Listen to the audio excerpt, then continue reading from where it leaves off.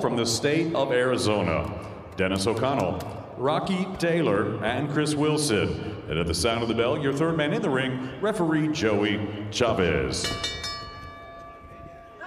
And now, ladies and gentlemen, 6 rounds of boxing scheduled in the featherweight division. Introducing first, fighting out of the red corner, he wears white with orange. He's scaled 126 1/4 pounds. His professional record, 9 victories, 2 defeats, 1 draw, with 5 wins coming by way of knockout. Presentando de Lomas del Paraíso, Guadalajara, Jalisco, Mexico, Alexis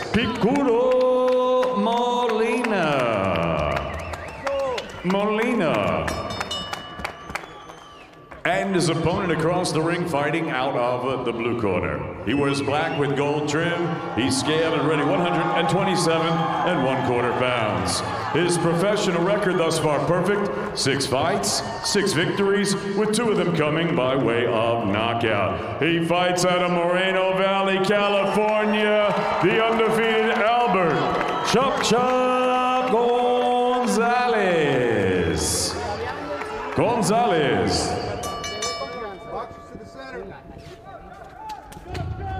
All right, guys, this looks good. We covered the rules in the dressing room, but as a reminder, watch your heads, keep the punches up, touch gloves now, and back to your corners.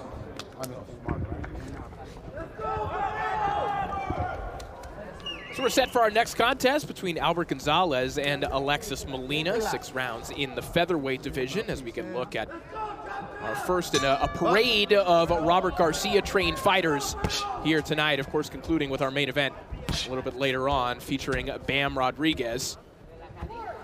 Albert Gonzalez obviously had the luxury of training alongside Bam, but also alongside Arturo Cardenas, who we'll see a little bit later on here on Before the Bell. And that in particular, Sergio, has given him a little bit of an advantage in this fight because Cardenas has sparred with Alexis Molina extensively, so he was actually able to show him their sparring footage, and the Garcias had a sly grin on their face when they told us that. Now, that's part of boxing, man. It's such a small world, and, you're bound to fight and spar, similar fighters, and there's going to always be tales of the gym. So, yeah, it's a small world, and you're always going to get the inside scoop, the spies in gyms. Right here you see Chop Gonzalez, who's he's actually going to have to get on the inside, break the distance of Molina, who has almost a 5-inch reach. So you're going to look for patience, upper body movement, move his head, and look to pick apart, pick your shots against a taller Molina. Chop Gonzalez, very much someone who's learning on the job a little bit, still just 21 years of age, but had long sabbaticals in his amateur career, didn't fight at all from the age of 11 to 16. Then he and his father took a trip to Las Vegas and was messing around in the gym a little bit, and his father told him, hey, we're going to enter you into an upcoming tournament just to scare people by putting yourself on the bout sheet. And he started losing some weight, started feeling sharp in the gym, entered the tournament after not fighting at all for 5 years, and won the Golden Gloves in Mesquite. So clearly someone, Sergio, with a lot of natural talent that he could tap into. It sounds eerily familiar. That's exactly how my career started. I was off and on, trips to Vegas, and little by little, entered the Golden Gloves, won that, and realized I had a future in this.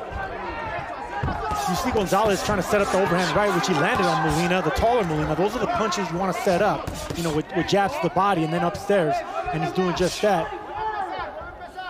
Molina struggling a little bit with the hand speed of Albert Gonzalez here in the early going. Nice counter uppercut there with the left hand. Yeah, no, and not only that, but the smart punch selection by Gonzalez. He's coming from under. Taller fighters are accustomed for the looping shots, but under with uppercuts, that's surprising. And if you notice, Gonzalez is not really throwing that many shots. He's pot-shotting. He's not throwing many jabs, I'm saying, even though he throws 2 right there. He can't really go jab for jab for Molina since he has almost a 5-inch reach advantage. So he has to pick his spots of when to throw the jab.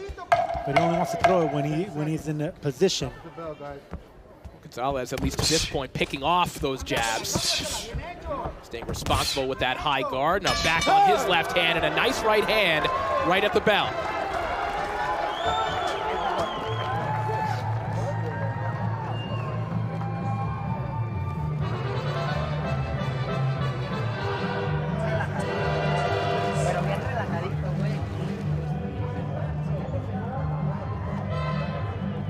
Look at it. That's how you pick your shots, you know. Long jab from Molina, dip, come up with an uppercut. Nice shots right there. Most of them didn't land, but you got to give credit to Molina. That's pretty good, wiry upper body movement for a tall fighter. But little by little, you start chopping them down, like Gonzalez's nickname indicates, and that's exactly his fighting style. He adapts and then attacks.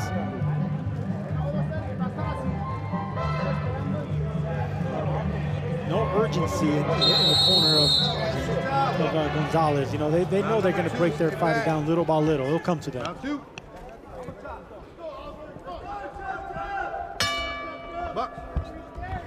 Round 2 underway. Excellent opening round for Chop Gonzalez. He's coming off a 6-round decision win over Juan Hernandez in early October. Staying very active. And in order to stay active, Sergio, most of the cards that Gonzalez has been fighting on in the San Bernardino area and in the surrounding region, you're familiar with this concept. It's basically been shows where whoever sells the most tickets gets the main event slot, and the popularity of Gonzalez has been growing, and he's been getting those main event slots. Yeah, I mean, those are ballroom shows that they're going to give you. They're going to give you that main slot if you prove to be a ticket seller. You know, that's how you come up. A lot of fighters have that same route. But if you carry that momentum and you keep that undefeated streak, you have a nice fan base to the big stage. Good body work here from Gonzalez a moment ago. Molina trying to mix it up a little bit more, but gets touched with an uppercut on the inside, and that's something we saw out of him in that Angel Garcia fight on the Kiyoguchi Bermudez undercard. He got hit with a lot of uppercuts, and Sergio, after the 4th round, Molina was just gassed. I mean, that was a stoppage that was just based on exhaustion, it seemed. Yeah, it's because when you're dealing with tall fighters and they're missing shots like that with people with a good upper body movement, that takes the legs of a taller fighter. And if you see what Gonzalez is doing, you know, he's trying to get the upper body movement to land those overhand shots right there. But Molina is game. He likes to fight on the inside for being such a tall fighter with a tall reach. He's a tough guy as well. But right now he's getting hit by the tougher guy and the tougher puncher. Landed a couple nice left hooks, but the majority of the work coming from Chop Gonzalez, who was just overwhelming Molina with hand speed, and again, the accuracy and punch placement that you've been pointing out. Yeah, but this is a good matchup, good step from Gonzalez. Molina's no joke. He came to win. I mean, he's taking shots like that. You don't want to take too many of those. It's good body shots there by Gonzalez. But yeah, it's a good testing to see what you got with your young prospect.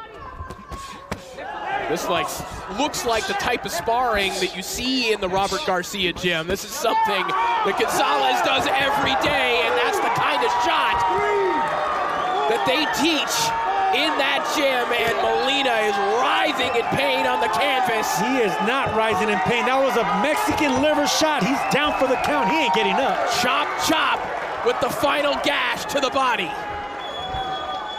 What a performance from Albert Gonzalez. And that's how you keep on the winning streak, keep being a fan-friendly fighter, and keep knocking them out. Who's next? A big step up for Albert Gonzalez, and that is a big performance for the 21-year-old from Paris, California.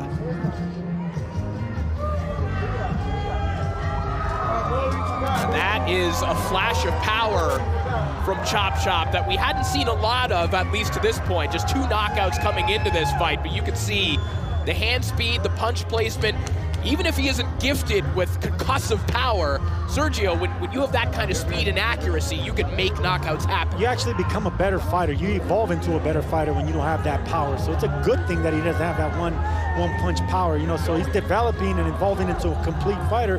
And that's the reason Robert Garcia in his corner right here, they didn't have any urgency. They knew that the momentum was going their way.